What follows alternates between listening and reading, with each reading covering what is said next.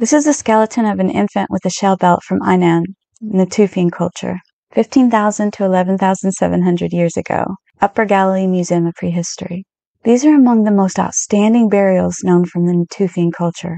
The skeleton of a man from Elwat Cave is decorated with a headdress consisting of 7 strands of dentalium shells. The shells were strung one inside the other, which kept the strands flexible so that they could be worn around the head.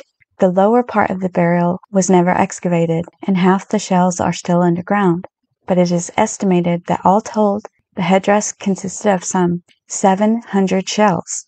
The infant buried at Ainan, less than 1 year old, was also decorated with numerous ornaments, the most prominent of which is a belt, also made from strands of dentalium shells. We do not know if the infant wore the ornaments during his or her lifetime, or if it was a burial gift from his grief-stricken parents. Thanks, guys.